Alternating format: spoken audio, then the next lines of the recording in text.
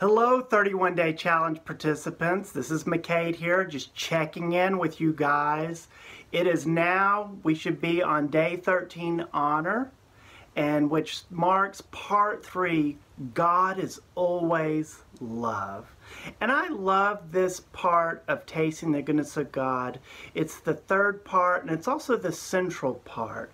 And that was actually done by design when I wrote Tasting the Goodness of God, because love is the central theme of the entire Bible, and also, I hope, the central theme of this devotional book, because God is love. And if there's one thing we should always take away in our encounters with God, is that God loves us with an unfailing love. Throughout the Bible, it says that God loves us.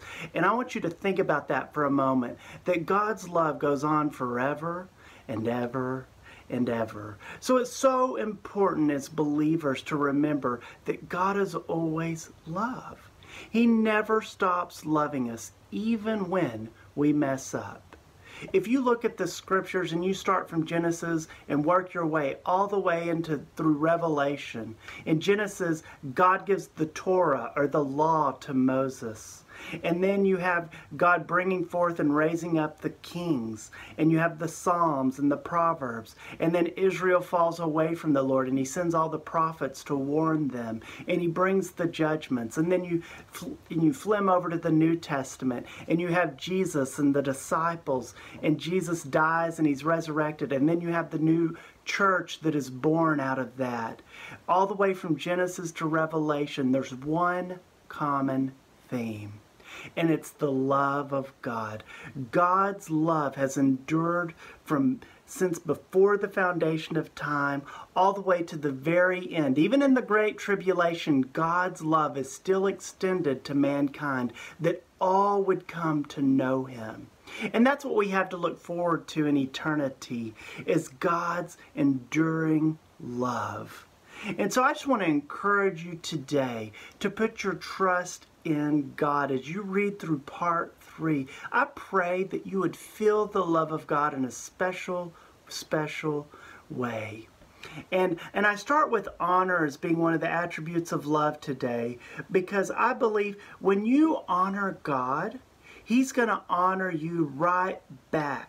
When you honor God first in your life, he's going to create honor to come right back down into your life. He's going to bring promotion into your life. I believe in your workplace, in your finances, in your relationships. When you honor God, when you honor the scriptures, God's going to bring honor back to you. You know, honor is an attribute of love. Honor and love work hand in hand. Romans 12:10 says that when you honor the Lord, he's going to honor you. And so I just want us to work on that this week, to just look for ways to honor one another and to honor the Lord, because that's a godly attribute, is when we honor each other. One way we honor each other is by treating each other with mutual respect.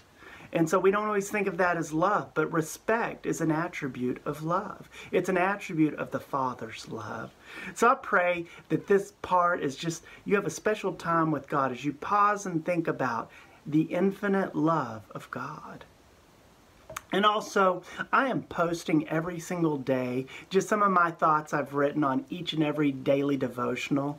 And I encourage you to engage with me. You can engage with me on Facebook. I post on the 31-Day Challenge chat board.